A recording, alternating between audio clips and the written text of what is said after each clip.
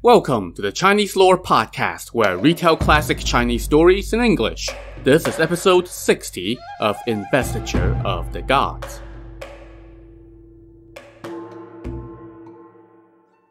Last time, Jiang Ziya and company were all ready to head east and deal some payback against King Zhou after fending off so many years of non-stop attacks from the Shang.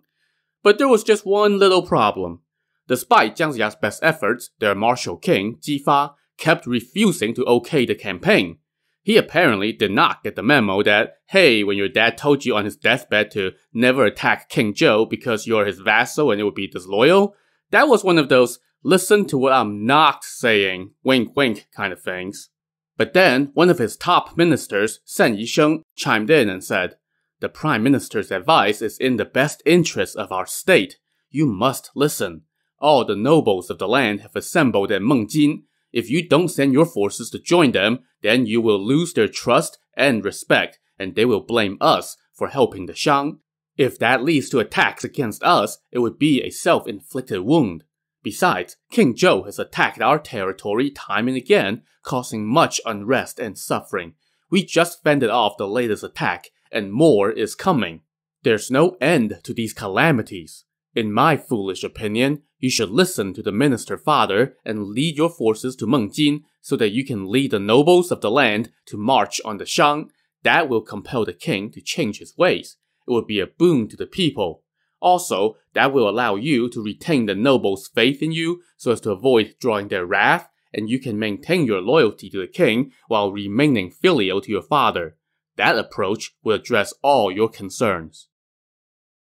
Oh, so even though I would be leading a massive army against the Shang, I won't be going there to overthrow them, just to get the point across and convince the king to change his ways, because I'm sure he would be in a listening mood. Now that convinced Jifa. No, seriously, it did. "Minister, you're quite right," he said. "How many troops do we need?"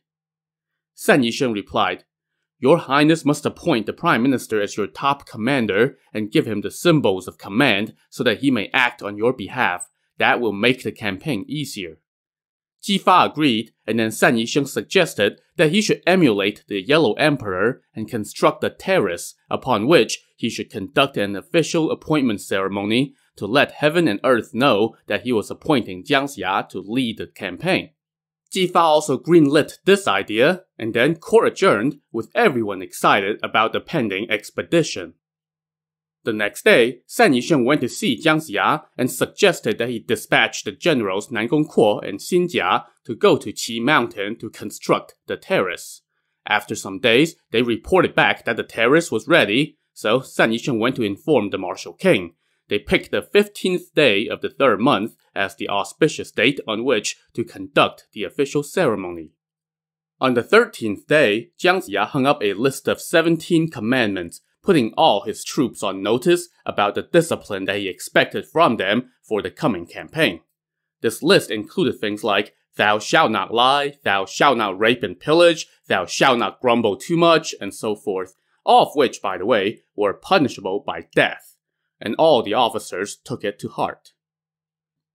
On the 14th day, San Yisheng went to see the martial king about the next day's ceremony, and Jifa asked him how it's supposed to go. San Yisheng told him, "Oh, just do what the mythical sage ruler the Yellow Emperor did when he appointed his commander." And Jifa was like, "Okay, I can do that." The next day, Jifa led his officials to the minister's residence. After 3 rounds of music played inside, 3 explosives sounded, and the doors opened. San Yisheng led the way, and Jifa followed right behind as they went in. The attendants informed Jiang Ziya, and he hurriedly rushed out in his Taoist garb. Jifa now bowed and said, "Commander, please ride in my carriage." Jiang Ziya hurriedly thanked him. They went to the door where Jifa bowed, and the attendant helped Jiang Ziya onto the royal carriage. San Yisheng then asked Jifa to push the carriage, which the king did for 3 ceremonial steps. So all this was a grand display of respect and deference to Jiang Ziya. They now marched out of the city. All along the 20-some-mile trek to Qi Mountain, the road was lined with large red flags and civilians, old and young, who had come to witness this historic moment.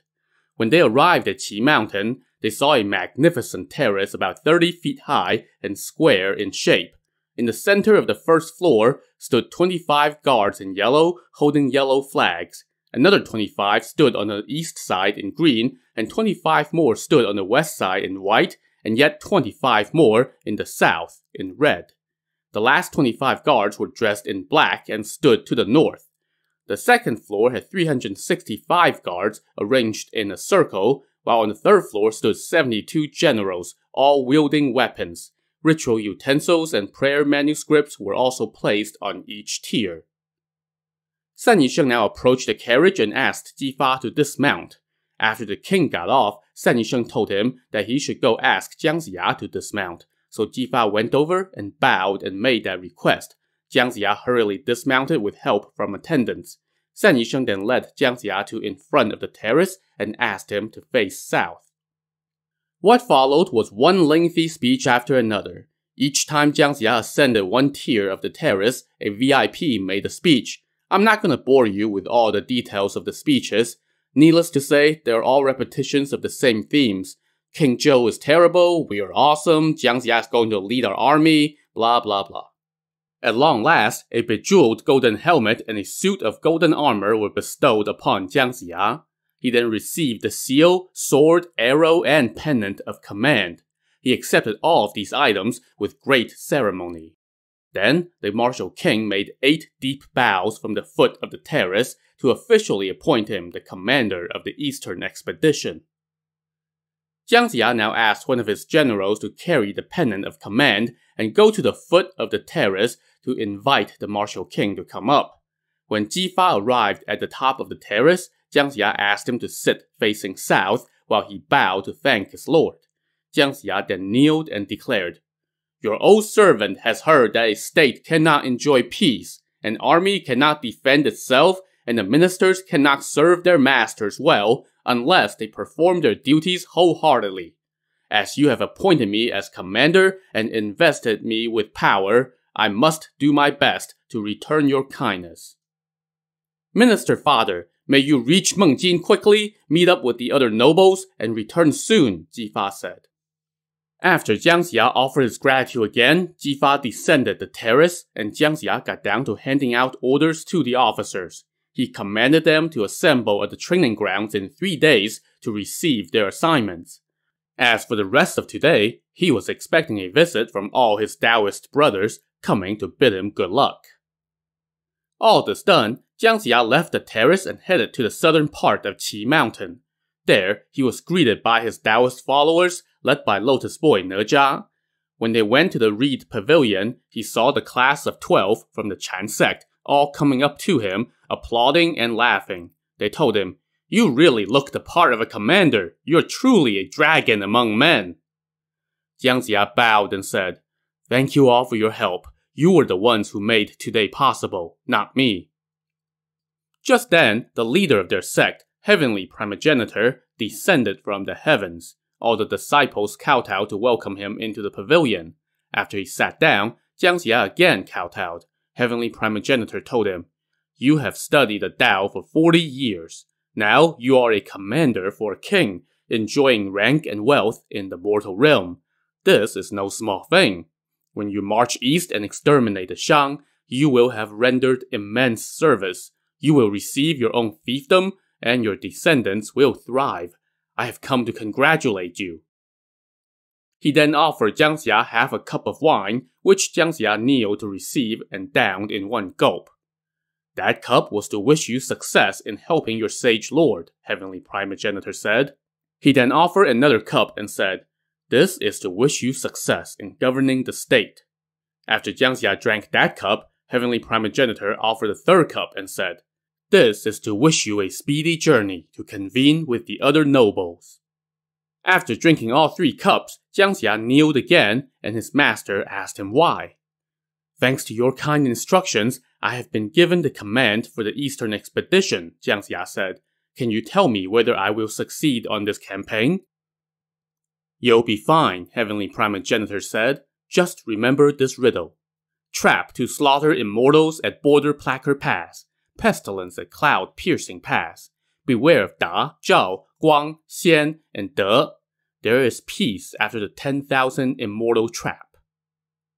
Jiang Ziya thanked him and promised to remember those lines. Heavenly Primogenitor then took his leave. After they saw him off, the rest of the Chan sect celebrated, with each member offering Jiang Ziya 3 cups of wine. Then, the senior members of the sect prepared to depart. But all their disciples, having seen Jiang Ziya ask the sect leader for a little hint from the magic 8-ball, were now asking their own masters how they were going to fare on the campaign. First, Jin Zha went to his master, Wen Shu, and asked about his fate on this journey. Wen Shu said, "You have been trained to traverse mountains, so what need have you to worry about entering the 5 passes?" Okay, that sounds promising.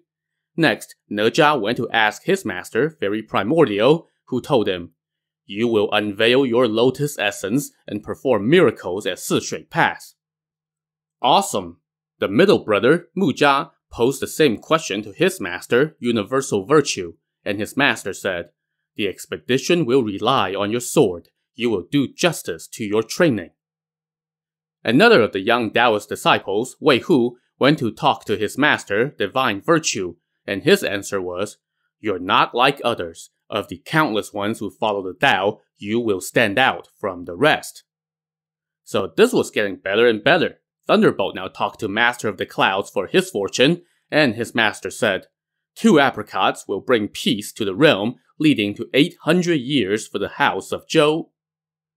Remember that Thunderbolt was transformed into his current winged Avenger form after eating 2 magical apricots, so this was a pretty good omen for him. Then, Yang Jian went to his master, Jade Tripod, who told him, "You are also different from others. All your training will allow you to stride across the realm." Ne Zha's father, Li Jing, went to Master Burning Lamp for his fortune, and Burning Lamp said, "You're also different from others. You will ascend to heaven without shedding your mortal coil and become the protector of Divine Hawk Mountain."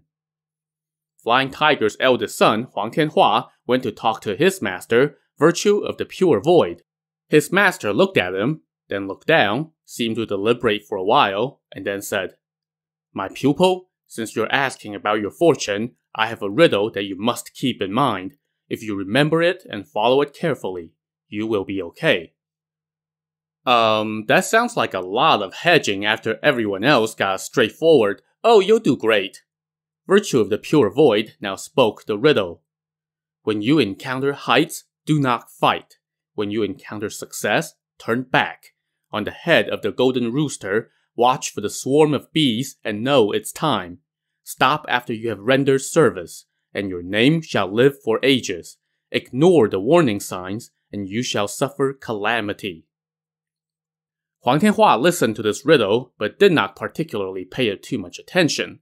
Meanwhile, Tu Xingsun went to his master Ju Liu Sun, who also gave him a riddle. Skilled in traveling underground, you must be careful on the way. An animal will lunge and take a bite. In front of a cliff, a beast shall be dressed in red. And with that, the senior members of the Chan sect all took their leave of Jiang Ziya and went back to their respective mountain abodes. Jiang Ziya and his officers then accompanied the martial king back to Western Qi. 3 days later, all the officers assembled at the training grounds to await their orders.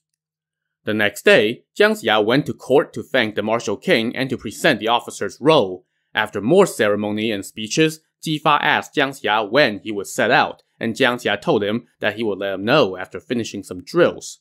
They then shared a cup of wine, and Jiang Ziya took his leave. The day after that, Jiang Ziya went to the training grounds at 5 a.m. to watch his troops go through their drills while he called the officer's roll. He thought to himself, with 600,000 troops, we must appoint 4 people to lead the vanguard. So he summoned Nan Gongquo, Wu Ji, Ne Zha, and Huang Tianhua to the top of the terrace and appointed them to lead the vanguards. They drew lots to see who will get which part of the army. Huang Tianhua got the front column, Nan Gongquo got the left, Wu Ji the right, and Ne Zha the rear. Jiang Ziya then presented them with wine. Next, he appointed Yang Jian, Tu Xingsun, and Zheng Lun to serve as the 3 provisions officers and gave them wine as well. He then went through the rest of the row, which included Flying Tiger, all his blood and sworn brothers and sons, and a number of the martial king's brothers. Remember that the martial king's father had 100 sons in all. Of those, 36 were trained in the martial arts, but 16 had died in previous battles against the Shang, so the remaining 20 were part of the officer corps. There were also all the guys who had defected from previous armies that King Zhou had sent to attack Western Qi, and there were the 2 female warriors, Deng Chanyu and Princess Longji. After handing out the appointments, Jiang Ziya summoned Flying Tiger and told him, even though the Shang has run its course, they must still have skilled men within their borders. We must be on guard. Fight and attack when the situation is right. And our troops must practice their formations so that they are well versed in the tactics for advancing and retreating. Only then can we defeat our enemies. He then ordered his men to set up 10 placards with the names of battle formations on them. Now, the book here clearly says that he set up 10 placards, but then immediately proceeds to list the names of 12 formations. So I don't know, maybe he was printing double-sided on a couple of the placards? Anyway, Jiang Ziya now told the generals Flying Tiger, Deng Jiugong, and Hong Jin to lead the troops through the first formation, the Long Serpent formation. So they went down to the ground level and put the troops through their paces, and it was, well, not quite up to Jiang Ziya's standards. Jiang Ziya called the 3 generals back up to the top of the terrace and lectured them. The Eastern expedition is no small thing. We will be facing a formidable foe. If our troops are not well drilled, they would be an embarrassment to the commanders. How will we be able to wage a campaign then? You 3 must drill the men day and night. Don't take it lightly and damage the army's discipline. After that little tongue-lashing, the 3 generals went back down and drilled the men carefully. Jiang Ziya then dismissed everyone for the day and told them to prepare to set out. The next day, Jiang Ziya went to see the martial king and said, all the troops and provisions are ready. Your Highness may march east now. Who should I entrust with overseeing the internal affairs of state while we're gone? Jifa asked. Minister San Yisheng can be put in charge of the government, Jiang Ziya said. And what about external affairs? Flying Tiger's father, the old General Huang Gun, can be entrusted with overseeing military matters. Jifa was happy with those recommendations, and so after court adjourned, he went to the private quarters of the palace to see his mother and inform her that he was setting out on the eastern expedition, assuring her that he was just going to politely ask King Zhou to change his ways and then he would come right back, and she told him to just do whatever Jiang Ziya advises. The next day was the 24th day of the 3rd month. Jiang Ziya marched his army of 600,000 out of the city. Jifa rode out as well, accompanied by his elite royal guard. At the pavilion outside the city, they were greeted by many of Jifa's brothers who had set up a going-away feast to see them off. After sharing some wine, the army resumed its march.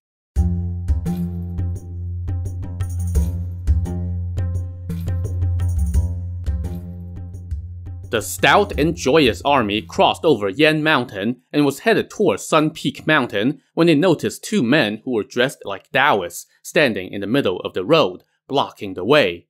They shouted to the oncoming troops, "Whose army are you? We want to speak with your commander." So soldiers sent word to the main column of the army that 2 Taoists were asking to see Jifa and Jiang Ziya. They invited the 2 men over and exchanged greetings. So these 2 guys were named Bo Yi and Shu Qi. They were brothers and princes from a vassal state of the Shang. Now, there's a whole backstory about how they came to be living in the kingdom of Zhou, and I'm going to save that for a supplemental episode. For now, it's sufficient to say that they were widely praised for their virtuous conduct. Anyway, Bo Yi and Shu Qi now asked Jifa and Jiang Ziya where they were going with this large army. Jiang Ziya said that they were on their way to attack the Shang since King Zhou was just, the worst. But Bo Yi and Shu Qi said, "We have heard it said that a son does not speak of his father's faults and a vassal does not speak of his lord's misdeeds. The father may criticize the son and the lord may criticize his vassal. But we have only heard of vassals who are grateful to their lords, never vassals who attack their lords. King Zhou is your lord. He may be unvirtuous, but why not do your utmost as his vassal and advise him wholeheartedly? That would be the loyal thing to do. Your father was his loyal subject and never once complained. We have also heard it said, Great virtue can touch the heart of the wicked, and great love can win even the savages along the borders. If you are virtuous, you can turn the wicked into the good. In our foolish opinion, you should return to the boundaries of a vassal and obey the ancient division between lord and servant, like your father. To all this, Ji Fa said nothing. Jiang Ziya, though, replied, Gentlemen, your words are wise, and it's not that I don't understand, but that is just one perspective. Right now, the land is in chaos, the people are suffering, and all rules and customs have been shattered. Both heaven and men are enraged. All is topsy-turvy. Yet heaven takes pity on the people, so whatever the people wishes, heaven will allow it. Heaven has already called upon our kingdom to carry out its wishes. If we do not follow heaven's will, then we would be punished. We must go. Jiang Ziya then tried to order the army to resume its march, but Bo Yi and Shu Qi now kneeled in front of Ji Fa and Jiang Ziya's horses and grabbed their reins, trying to physically prevent them from moving forward, while saying, We have enjoyed the late king's kindness and must therefore fulfill the duties of vassals. Your Highness may make the land follow you based on your compassion and honor, but how can you disregard your late father? Is that the act of a filial man? How can you wage war on your own liege? Is that the act of a loyal man? We worry that you will be criticized by posterity. By now, the officer corps was getting pretty annoyed with these two guys holding up the march, and they were about to just take care of things with their weapons. But Jiang Ziya checked them and said, You must not. They are honorable men. He then ordered guards to escort the two men off to one side so that the army may pass. Now, this is not the end of the story for Bo Yi and Shu Qi, and I'm going to talk about what they did after this in the supplemental episode. For now, let's follow the Zhou army on their march. They crossed over Sun Peak Mountain and continued until they reached Golden Rooster Peak. Here, they saw an army hoisting two large red banners atop the peak, blocking their way. When Jiang Ziya got word of this, he ordered the army to pitch camp and then sent scouts to find out who was blocking their path. But before the scouts even headed out, word came that a warrior was outside demanding combat. Jiang Ziya had no idea whose army was out there, so he sent the general Nan Gongquo out to see what's up. Nan Gongquo rode out and saw a warrior dressed in steel armor, seated atop a black horse, and wielding a long spear. What no-name army are you? Where are you going? Nan Gongquo asked. How dare you block the army of the Western Qi? Who are you, and where are you going? The warrior threw the question back at him. My commander is leading a campaign against the Shang on heaven's decree, Nan Gongquo replied. How dare you block our way? And with that, he let out a huge roar and galloped toward his foe. They fought for 30 bouts, and the nameless warrior was so skilled with the spear that Nan Gongquo was soaked through with sweat. We just set out and now we have run into such a foe, Nan Gongquo thought to himself. If I return to camp in defeat, the commander will surely punish me. But just as he was distracted with that thought, his foe let out a roar, grabbed him by his belt, and lifted him up off his saddle. But then the guy said, I'm not going to harm you. Go tell Commander Jiang to come see me. So he released Nan Gongquo, who slinked back to camp and reported what happened. Jiang Ziya was irate. You're the vanguard of the left for our army of 600,000, Jiang Ziya fumed. You have blunted our momentum, and yet you dare to come see me? Guards, take him outside and execute him. So the guards hustled Nan Gongquo outside the camp gate and were about to chop off his head. But now, the nameless warrior saw this and shouted, Spare his life! I just want to see Commander Jiang. I have important intel for him. So the soldiers reported this to Jiang Ziya, and that just made him even angrier.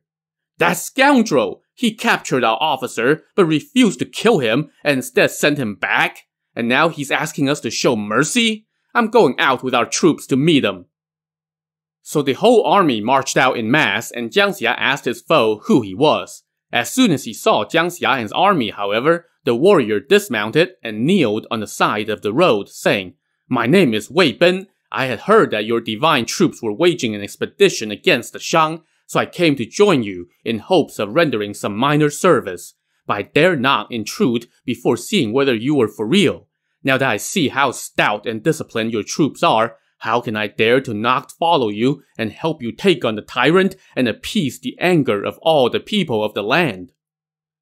Jiang Xia now ordered Wei Ben to follow him into camp. Once inside, Wei Ben again kneeled and said, I have been learning to fight since my youth, but had not met a worthy master. Now that I have met the sage lord and his commander, all my training has not been in vain. Jiang Xia was delighted at this new addition. Wei Ben now kneeled and pleaded, Commander, even though General Nan suffered a defeat, I hope you can spare him. Jiang Xia said, Nan Gongquo may have lost a fight, but it's an auspicious sign for us to have gained your service. So he ordered Nan Gongquo be released and summoned into the tent, whereupon Jiang Xia told him, You are a veteran general of the Zhou. You should be executed for losing your first battle, but Wei Ben turned a bad thing into a good thing by joining us. Nonetheless, you shall let him take your position as vanguard of the left, and you will remain with the main army. With that little swap done, Jiang Xia ordered the army to resume its march. To see what will happen when they encounter their first real opposition, tune in to the next episode of the Chinese Lore Podcast. Thanks for listening.